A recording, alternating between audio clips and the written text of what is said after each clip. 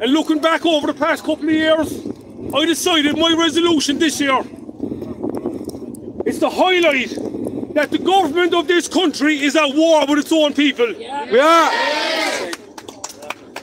Between banning turf, fuel hikes, electricity hikes, inflation, open door mass migration, resulting in attacks on our own people. Think of the boys up in Sligo. Think of poor Aisling Murphy up in Tullamore. Many Irish people have died as a result of government policy.